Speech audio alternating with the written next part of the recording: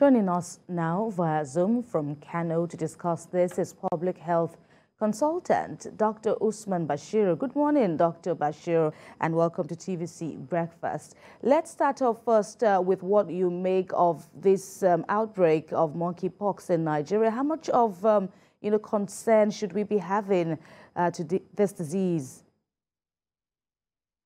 Good morning. Thank you for having me. And like you said, monkeypox is a reimagined disease because it has been with us for a while now.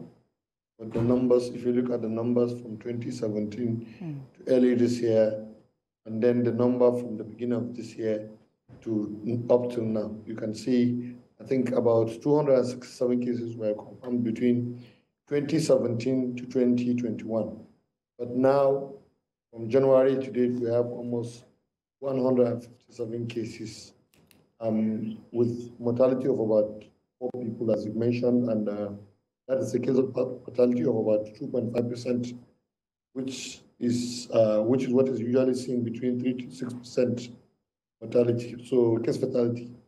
This is something we should be worried about because the mode of transmission, we know it's droplets, contacts from person to person, or eating of infected animal, or contact with an infected animal, or human to human contact, even though we know human to human contact is usually a very close contact, and even the respiratory droplets also has to be close and without the use of a usual face mask. And then also, even though it's mother to child transmission, and also we are still battling to know whether it's being sexually transmitted due to exposure to, we know it's usually passed in mucous membrane, especially if the mucous membrane is broken.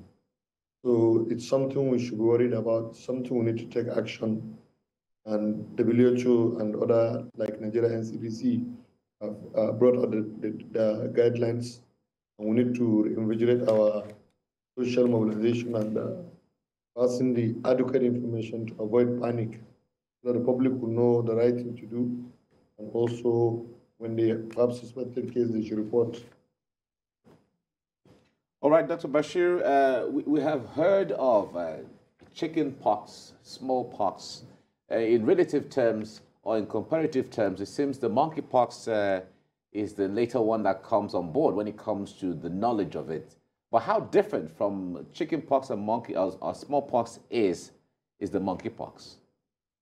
Yes, they are from the same family, and they have, the only thing is the different clinical feature, the way they manifest, and then their modes of transmission. As you can see, in this case, is respiratory infection, and then even the symptoms. You can see it starts with fever, and the fever proceeds with headache, body pains. 2 or 3 days later, the pustule starts, the rashes start showing in the face. And then the difference is that it affects lymph nodes. In this case, the swelling usually comes around what we call lymph nodes. That is the part of the body that fights infections, or some parts of the body that helps in producing the antibodies for the body to fight infection. And remarkably, we are seeing even that is a drug that is working, tecovirimat, and then also smallpox vaccine. So this is like a reimagined disease. And we can say this because maybe, smallpox has been eradicated, and then we now have low-level immune status because people are no longer being vaccinated with smallpox vaccine. And then with this, what we call the herd immunity has waned down. So, and then with our human activity, meaning that we now clear bush, we disrupt the environment, and we're encroaching on those habitat of those animals that are harboring this disease. And this disease which can now jump, that's what we call zoonosis. It's a zoonotic disease. So human activity, waning immunity for the small, because like I said, they're all from the family of orthopox. I don't want to start disturbing with big grammar, but they're from the same family: smallpox, cowpox, and now monkeypox. We are speaking with public health consultant Dr. Usman Bashir, who joined us from Kano State, and he's been in the last couple of minutes talking about, combating monkeypox in Nigeria. Yeah, Doctor, I want to know how aware is the Nigerian medical community, and how ready or coordinated are they against this disease? Thank you for asking this question. Like I said, NCDC is up and doing, and then case detection is ongoing, and even in Kano, already we have currently 5 cases, confirmed cases, and they are being managed across in 3 LGs, 1 in Albostu, Smaila, and 3 from Nasara, and they are all recovering. There's no mortality, but at the state level, the technical working group have been formed. All the, what we call the DSNO, the LGA, DSNO, who are doing active case finding and investigation, are reporting as appropriately. So, and then risk communication, that's what we call risk communication and moderation is being done to inform the public on how to contact the disease, what to do, and to avoid panic. That is, which is very important in prevention. That is public health education. And also the healthcare providers too are being informed on how to do what we call IPC, infection prevention and control, whereby they protect themselves from having the disease, and also they protect, because we know healthcare workers are a high-risk group because coming into contact with so many patients, and then there's need for us to know that it will halt the spread of the disease among healthcare workers and the general population. So this is very key in prevention. That is why even this program we're doing, it's a way of an enlightenment to the public. And ways of prevention of this disease, we avoid contacts with animals that could have the virus, including animals that are sick or have been found to be dead in areas where this disease occurs. So now we need to be very careful with bushmeat.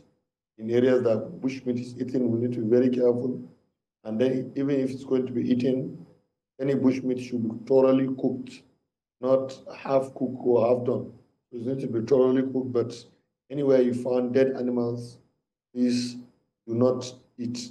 Don't think because you've seen a dead animal on the road or it's a bushmeat. So please might be harboring that disease. And then we should also avoid contact with materials such as bedding that has been in contact with sick animal or human. And then we should practice good hand hygiene. That means we should wash our hands whenever we interact with either infected animals or any other human or an infected person.